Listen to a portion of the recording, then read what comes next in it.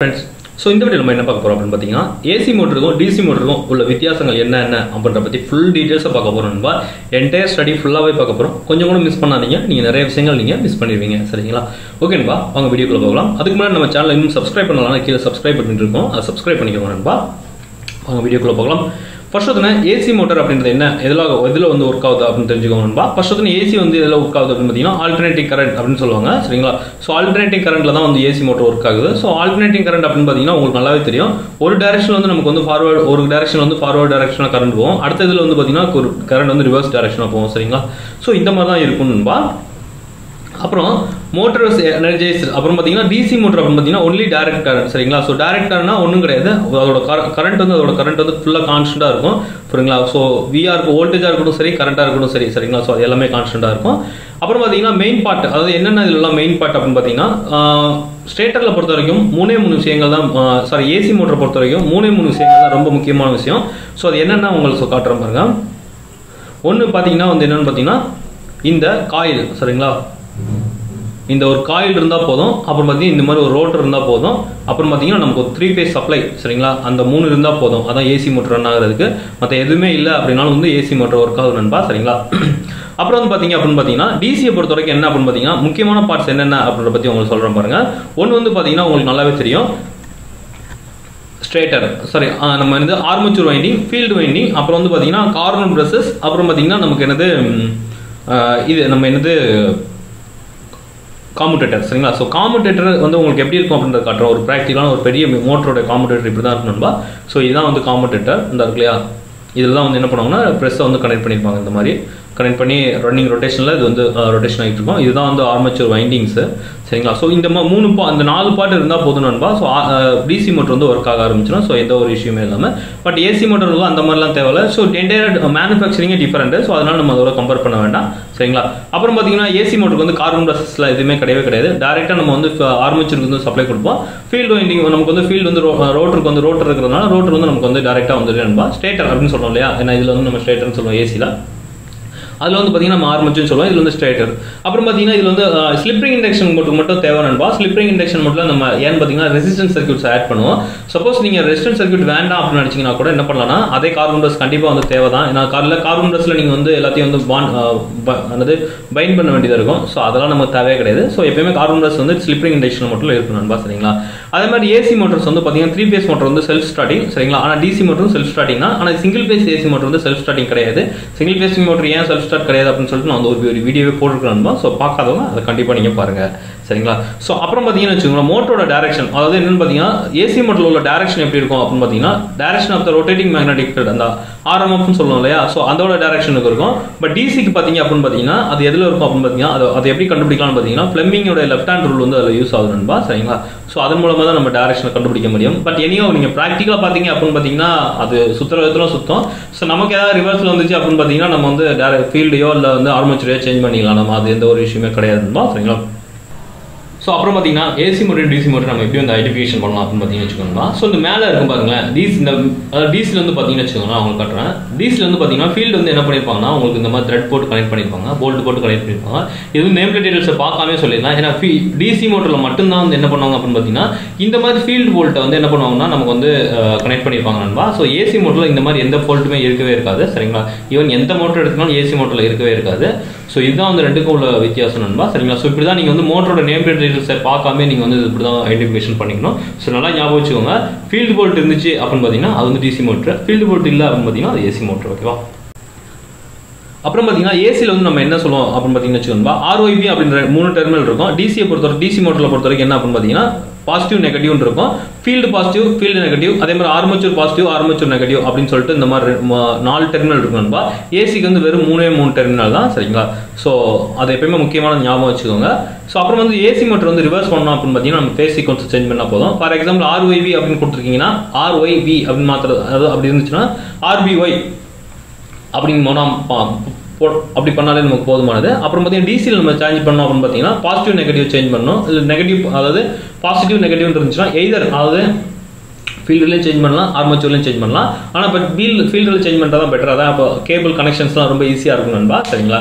So அதே மாதிரி எப்பயுமே ஃபீல்டை பொறுத்த வரைக்கும் டிசி மோட்டரில் வந்து எப்பயுமே ஃபீல்டு வந்து ஜீரோவாக இருக்கக்கூடாது. ஏன்னா ஸ்பீடு வந்து இன்வெர்ஸ்லி ப்ரொபோர்ஷனல் டு ஃப்ளெக்ஸ், சரிங்களா? ஸோ இன்வெர்ஸ்லி ப்ரொபோர்ஷனல் ஃப்ளெக்ஸ் அப்படின் போது ஸோ எப்போ வந்து ஃப்ளெக்ஸ் வந்து ஜீரோ ஆகுதோ ஸ்பீடு வந்து இன்ஃபைனைட் போயிடும் நண்பா. ஸோ இன்ஃபைனைட் போயிடுச்சுன்னா மோட்டரை பறந்து அடிச்சிடும். ஸோ அதனால் எப்பயுமே வந்து அந்த ஃபீல்டு வந்து ப்ரொடெக்ஷன் வந்து ரொம்ப டார்கெட் பண்ணியிருப்பாங்க, சரிங்களா? ஸோ அப்புறம் வந்து பார்த்தீங்கன்னு வச்சுக்கோங்க, ஏசி மோட்டருக்கு வந்து நிறைய இந்த ஹார்மானிக்ஸ் அந்த பிரச்சனைலாம் இருக்கும், சரிங்களா? ஆனால் டிசி மோட்டரில் அந்த ஹார்மானிக்ஸ் பிரச்சனையே இருக்காது. அப்புறம் வந்து ஏசி மோட்டரில் வந்து கோர்ஸ் வந்து பார்த்தீங்கன்னா நல்லா லேமினேட் பண்ணியிருக்கணும், சரிங்களா? ஸோ லேமினேஷன் அப்படின்னு பார்த்தீங்கன்னா உங்களுக்கு நான் டிரான்ஸ்ஃபார்மரோடைய அந்த எடி கரண்ட் லாஸை சொல்லும்போது சொல்லியிருப்பேன்.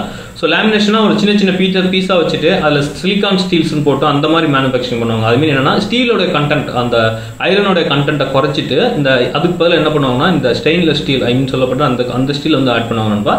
ஸோ அதனால என்ன அப்படின்னு ஆகும் அப்படின்னு பார்த்தீங்கன்னா உங்களுக்கு வந்து ஹிஸ்டரிசிஸ் லாஸஸ், இந்த ஃப்ரீக்வன்சி லாஸஸ்லாம் வந்து ஆல்மோஸ்ட் வந்து நெக்லெக்ட் ஆயிரும். பட் டிசியில் அந்த பிரச்சனையே கிடையாது. ஏன்னா ஹிஸ்டரி லாஸும் கிடையாது, எடி கரண்ட் லாஸும் கிடையாது. ஃப்ரீக்வன்சி லாஸஸ், அந்த ஃப்ரீக்வன்சி எஃபெக்ட்னால வரது வந்து கிடையாது, சரிங்களா?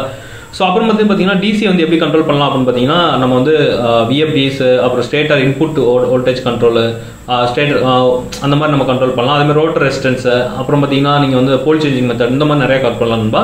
ஆனால் டிசியில் பார்த்தீங்க அப்படின்னு பார்த்தீங்கன்னா ஒன்லி ஆர்மேச்சர் ஃபீல்டிங் ஆகிறது என்னென்னு பார்த்தீங்கன்னா ரெண்டுமே நம்ம பண்ணி ஆகணும். ஒன்று வந்து பார்த்தீங்கன்னா ஃபீல்டை வீக்கன் பண்ணலாம், இல்லை அப்படின்னு பார்த்தீங்கன்னா ஆர்மேச்சர் ஸ்டேட்டர் அந்த ஆர்மேச்சர் வோல்டேஜ் கண்ட்ரோல் பண்ணலாம். ஐ மீன் பேஸ் ஸ்பீடு வர வரைக்கும் தான் நம்ம வந்து ஆர்மேச்சர் வந்து கண்ட்ரோல் பண்ண முடியும். அதுக்கு பேஸ் ஸ்பீடுக்கு அடுத்து ரீச் ஆயிடுச்சு அப்படின்னு பார்த்தீங்கன்னா உங்களுக்கு வந்து நீங்கள் இதை வச்சு தான் கண்ட்ரோல் பண்ண முடியும், என்னது நம்ம ஃபீல்டு வச்சு தான் கண்ட்ரோல் பண்ண முடியும் நண்பா, சரிங்களா? ஸோ அதாவது என்னென்னு பார்த்தீங்கன்னா வச்சுக்கோங்க. அப்புறம் வந்து பார்த்தீங்கன்னா ஏசி மோட்டர் வந்து அதிகமாக வந்து ஹை ஸ்டார்டிங் கரண்ட் எடுக்கும். ஏன்னு உங்களுக்கு வந்து முன்னாடி நான் ஏசி மோட்டர் ஏன் வந்து ஹை ஸ்டார்டிங் கரண்ட் எடுக்கும் அப்படின்னு சொல்லியிருக்கிறேன். ஸோ அந்த வீடியோ பார்க்காதவங்க கண்டிப்பாக அதை பாருங்க நண்பா, சரிங்களா? அப்புறம் பார்த்தீங்கன்னா வச்சுக்கோங்களேன், ஸோ மோட்டர் ஏன் வந்து அதுக்கு வந்து டிசி மோட்டர் பொறுத்தவரைக்கும் அப்பெல்லாம் கிடையாது. ரொம்ப ஃப்ராக்ஷன் ஆஃப் செகண்ட் ஆன் பண்ண உடனே அது வந்து பிக்கப் ஆயிடும். ஸோ அதனால எந்த ஒரு அது ஹை ஸ்டார்டிங் டார்க் எடுக்கிறதுக்கு சான்ஸே கிடையாது நண்பா, ரொம்ப இருக்கும். அதே மாதிரி இது பார்த்தீங்கன்னு வச்சுக்கோங்களேன், ஏசி மோட்டரில் வந்து டார்க் வந்து ரொம்ப குறைவாக இருக்கும். ஆனால் டிசி மோட்டர் வந்து ஹை ஸ்டார்டிங் டார்க் இருக்கும். ஸோ அதனால தான் பெரிய ஹை ஸ்டார்டிங் மோட்டர் இருக்கு இல்லையா, இனிஷியலாக ஒரு 8 டன் 10 டன் லோட்ஸ் வந்து நீங்கள் எடுத்து சுற்றணும் அப்படின்னு பார்த்தீங்கன்னா டிசி மோட்டர் தான் அந்த மாதிரி எடுத்து ப்ரிப்பேர் பண்ணுவாங்க. ஆனால் ஏசி மோட்டர் வந்து பார்த்தீங்கன்னா அப்படிலாம் ப்ரிப்பேர் பண்ண மாட்டாங்க. இனிஷியலாக வந்து எல்லாத்தையுமே வந்து லோடெல்லாம் குறைச்சிட்டு ஆல்மோஸ்ட் இப்போ ஃபார் எக்ஸாம்பிள் ஒரு ஃபேனையே ஓப்பன் பண்ணுறீங்க அப்படின்னு பார்த்தீங்கன்னா ஃபேன் டேம்பர்ஸ் எப்பயுமே வந்து என்ன பண்ணிருப்பாங்க பார்த்தீங்கன்னா க்ளோஸ் பண்ணிட்டு தான் ஓப்பன் பண்ணுவாங்க. ஸோ அந்த மாதிரி தான் நண்பா, சரிங்களா?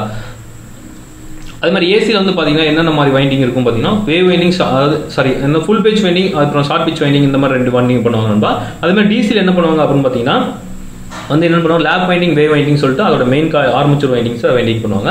அப்புறம் ஏசியில் வந்து மெயின்டெனன்ஸ் காஸ்ட் வந்து ரொம்ப சீப், சரிங்களா? ஏன்னா நம்ம சிம்பிளாக ஒரு எலக்ட்ரிஷியன் டெக்னீஷியன் கூட இருந்தாலே போதும், கழட்டி மேய்ஞ்சிடலாம். டிசியில் அந்த மாதிரி கிடையாது. என்னன்னு பார்த்தீங்கன்னா டிசியில் முக்கியமான பார்ட் என்ன மெயின்டெனன்ஸ் பண்ணும்போது என்னன்னு பார்த்தீங்கன்னா டிசியோட ரோட்டரை கலட்டுறது மிக ரொம்ப கஷ்டமாக இருக்கும். ஏன்னு பார்த்தீங்கன்னா அந்த அளவுக்கு வந்து டிசியோட ரோட்டரை வந்து கலட்டும் போது ரொம்ப டிஃபிகல்ட்டாக இருக்கும் நண்பா. அதுவும் நம்ம டிசியை வந்து நம்ம வந்து ஃபீல்டில் வைக்க முடியாது. ஃபீல்டில் வச்சுட்டீங்க அப்படின்னு பார்த்தீங்கன்னா என்ன ஆகும் பார்த்தீங்கன்னா ஆர்மேச்சரோட வெயிட் வந்து அதிகமாக இருக்கும். ஸோ ஆர்மேச்சர் வெயிட் வச்சோன்னா என்ன ஆகும் பார்த்தீங்கன்னா ஃபீல்டோட காயில் வந்து ஃபுல்லாக வந்து அது பல்ஜ் பண்ணிடும். ஸோ காயில் வந்து சீக்கிரமாக வந்து போகிறதுக்கான நிறைய சான்சஸ் இருக்குது நண்பா. ஸோ அதனால தான் எப்பயுமே ரொம்ப கேர்ஃபுல்லாக வந்து டிசி மோட்டர் ஓவராலிங் பண்ணும்போது ரொம்ப கேர்ஃபுல்லாக ஓவராலிங் பண்ணணும், சரிங்களா? அப்புறம் பார்த்தீங்கன்னா இதில் வந்து ப்ரொடெக்ஷன் நம்ம முன்னாடியே சொன்னதான் லாக் ரோட்டர், ஸோ அந்த மாதிரி நிறைய short circuit protection, over current protection, over voltage, so இதெல்லாம் தேவை. ஆனால் டிசிக்கு அந்த மாதிரிலாம் கிடையாது. ஒன்லி முக்கியமான ப்ரொடெக்ஷன் என்ன அப்படின்னு பார்த்தீங்கன்னா ஃபீல்டு ஜீரோ வோல்டேஜ் டிடெக்ஷன் அப்படின்னு ஃபீல்டு ஜீரோ கரண்ட் டிடெக்ஷன் சொல்லிட்டு ஒரு முக்கியமான ஒரு பார்ட் ப்ரொடெக்ஷன் இருக்குன்பா. ஸோ அதுதான் ரொம்ப முக்கியமான பார்ட். மிச்சதெல்லாம் கூட அவங்க ஃபியூசஸ் யூனிட் அதை வச்சு அவங்க மேனேஜ் பண்ணிடுவாங்க. இந்த ஃபீல்டு கரண்ட் டிடெக்ஷன் இருக்கு இல்லையா, ஸோ அதுதான் ரொம்ப டேஞ்சரான ஃபால்ட்டு. ஈவன் மோட்டர் ஒரு சில சமயம் பறந்துருக்கலாம் செய்கிறோம், அது அந்தளவுக்கு ரொம்ப டேஞ்சரானது. அப்புறம் பார்த்தீங்கன்னா அதை சொல்லலாம். அப்புறம் வந்து ஏசி வந்து மோட்டர் வந்து ரொம்ப லோ ஸ்டார்டிங் டார்க் தான். ஸோ டிசி மோட்டர் வந்து ஹை ஸ்டார்டிங் டார்க். அப்புறம் பார்த்தீங்கன்னா மோட்டர் வந்து பவர் ஃபேக்டர் அப்படின்ற ஒரு ஃபினாமினா இருக்கவே இருக்காது டிசியில். ஸோ அதனால வந்து நமக்கு வந்து அந்த reactive power காம்பன்சேஷனு, so load to லோஸுக்கு அந்த எதுவுமே கிடையாது. டிசி மோட்டர் அப்படி கிடையாது நண்பா. ஸோ அந்த இதெல்லாம் கிடையாது. ரியாக்டிவ் பவர் அந்த இதெல்லாம் எதுவுமே கிடையாது. ஸோ ஒன்லி பார்த்தீங்கன்னா நமக்கு வந்து ரியல் பவர் தான். ஸோ அதனால தான் வந்து நம்ம டேரெக்டாக வந்து பார்த்தீங்கன்னா எல்லாமே P = VIன்னு எடுத்துக்கிறோம். ஏன்னா இதில் அப்படி கிடையாது. நம்ம பவர் ஃபேக்டர் எடுக்கணும், மெயின்டைன் பண்ணணும். ஸோ அந்த மாதிரி எந்த ஒரு எஃபெக்ட்டுமே கிடையாது நண்பா, சரிங்களா? அப்புறம் பார்த்தீங்கன்னா வச்சுக்கோங்க ஏசியில் வந்து பார்த்தீங்கன்னா பெரும்பாலும் வந்து பார் வைண்டிங் பண்ண மாட்டாங்க. பார் வைண்டிங் வந்து ரொம்ப ரேர் கேஸ் தான் பண்ணுவாங்க. ஆனால் பார் வைண்டிங் பண்ணுறது தான் நல்லது. அதே மாதிரி பார் வைண்டிங் மோட்டர் வந்து எப்பயுமே வந்து ரொம்ப ஓவர் டெம்பரேச்சர் தான் இருக்கும். ஏன்னு பார்த்தீங்கன்னா பார் வைண்டிங் வந்து இந்த ஸ்கின் எஃபெக்ட், ஸோ அந்த மாதிரி இதெல்லாம் பிரச்சனைகள்லாம் வரும் நண்பா. ஆனால் டிசியில் அந்த மாதிரி ஸ்கின் எஃபெக்ட் எதுவுமே கிடையாது. அதனால தான் எப்பயுமே பார்த்தீங்கன்னா அதே மாதிரி என்னன்னா ஏசியை பொறுத்த வரைக்கும் எல்லாமே பெரிய வைண்டிங்லாம் சீமென்ஸை பொறுத்த வரைக்கும் பார்த்தீங்கன்னா அவங்க எப்பயுமே வந்து அந்த இது வந்து ஸ்ட்ரிப் வைண்டிங், சாரி என்னது பார்த்து இதுதான் பண்ணுவாங்க. என்னன்னு பார்த்தீங்கன்னா வயர் வைண்டிங் தான் பண்ணுவாங்க. ஸோ அதான் பெட்டர்னு சொல்லிட்டு ஈவன் 1 மெகாவாட் மோட்டருக்கே வந்து பார்த்தீங்கன்னா வயர் வைண்டிங் தான் பண்ணி கொடுத்துருந்தாங்க. டிசியில் அது மாதிரி கிடையாது, நிறைய ஸ்டிப் வைண்டிங்ஸ்லாம் பண்ணுறாங்க இப்போ ஆக்சுவலி. அப்புறம் பார்த்தீங்கன்னா வச்சுக்கோங்க நண்பா, ஏசி மோட்டர் வந்து ஜென்ரேட்டராக அதை நம்ம யூஸ் பண்ண முடியாது. ஆனால் டிசி மோட்டர் அப்படி கிடையாது, எதர் ஜென்ரேட்டராகவும் யூஸ் பண்ணலாம், மோட்டராகவும் யூஸ் பண்ணலாம். ஸோ எப்படினாலும் நீங்கள் வந்து கொடுத்துக்கலாம். நீங்கள் ஃபீல்டு நீங்கள் ஆர்மேச்சரை ரொட்டேட் பண்ணீங்கன்னா அதுக்கு ஜென்ரேட்டராக இருக்கும், ஃபீல்டர் அதாவது ஆர்மேச்சருக்கு சப்ளை கொடுத்தீங்க அப்படின்னு பார்த்தீங்கன்னா அது மோட்டராக இருக்கும், அவ்வளோதான் நண்பா. ஸோ இதுதான் வந்து மெயின் பர்பஸ். நீங்கள் இதில் இருக்கும் இல்லையா, என்னது நம்ம ரயில்வே சிஸ்டத்தில் பார்த்தீங்க அப்படின்னு பார்த்தீங்கன்னா உங்களுக்கு என்ன சொல்லுவாங்க அப்படின்னு பார்த்தீங்கன்னு வச்சுக்கோங்களேன், எல்லாமே வந்து டிசி மோட்டர் தான் யூஸ் பண்ணியிருப்பாங்க, டிசி சீரிஸ் மோட்டர் யூஸ் பண்ணியிருப்பாங்க. ஸோ அதை பற்றி நம்ம செப்பரேட்டாக ஒரு சூப்பரான ஒரு டாபிக் பார்க்கலாம்பா, அது ப்ரிப்பேர் பண்ணிட்டு இருக்கிறேன். ஸோ அது சின்ன ஒரு ஸ்டோரி சொல்கிறேன். ஸோ என்ன வந்து பார்த்தீங்கன்னா அது வந்து ரீஜென்ரேட்டிவ் பிரேக்கிங் சொல்லுவாங்க. ரீஜென்ரேட்டிங் பிரேக்கிங் அப்படின்னு பார்த்தீங்கன்னா எப்போ வந்து மோட்டர் வந்து பார்த்தீங்கன்னா மோட்டரோட நம்ம ஆர்மேச்சர் சப்ளை கட் பண்ணிட்டோம் அப்படின்னு பார்த்தீங்கன்னா நம்ம இன்புட் சப்ளை கட் பண்ணிட்டோம், ஆனால் ஃபீல்டு வந்து நம்ம வந்து ஜீரோ பண்ண முடியாது.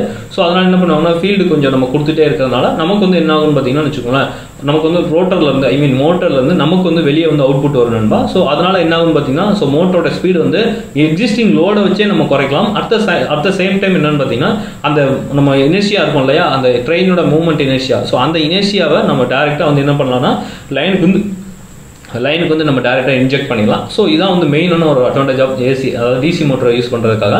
ஸோ இந்த காரணத்துக்காக தான் டிசி மோட்டர் யூஸ் பண்ணுறாங்க. ஸோ இருந்தாலும் இது வந்து டீட்டெயிலாக நம்ம செப்பரேட்டாக ஒரு வீடியோ பார்க்கலாம் நண்பா. ஸோ இதுதான் நண்பா டிஃப்ரெண்ட்டாக. ஸோ இந்த வீடியோ இதில் ஏதாவது உங்களுக்கு டவுட் இருந்தால் கமெண்ட் பண்ணுங்கள், நான் ஏதாவது மிஸ்டேக் இருந்தாலும் கமெண்ட் பண்ணுங்கள். ஓகேன்பா, பை பை. இந்த வீடியோ ரொம்ப பிடிச்சிருக்குன்னு நினைக்கிறேன், முக்கியம் நல்லா செம்மையான ஒரு வீடியோ இது நண்பா. ஸோ கண்டிப்பாக நீங்கள் கோத்ரூ பண்ணுங்கள் சரிங்களா, உங்களுக்கு ரொம்ப யூஸ்ஃபுல்லாக இருக்கும், ஈவன் இன்டர்வியூவில் நிறைய தாட்டி சரிங்களா. ஓகேன்பா, பை பை. நம்ம அடுத்த வீடியோ சந்திக்கலாம்.